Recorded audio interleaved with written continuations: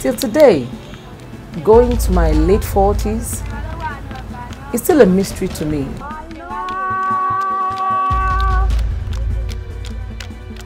That I was actually circumcised.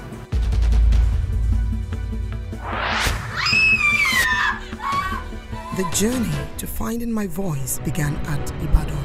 It's usually tug of war if we want to come together. No!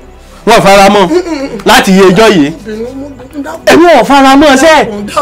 Crying out loud, why would I look forward to it?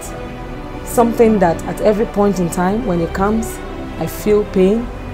Kí ni ìtumọ̀ wípé wọ́n ní ká má kọlà abẹ́ mú? A little into the conversation, the myths that surround the practice began to surface. They remove the clitoris, they remove the labia, and then they try to sew it up.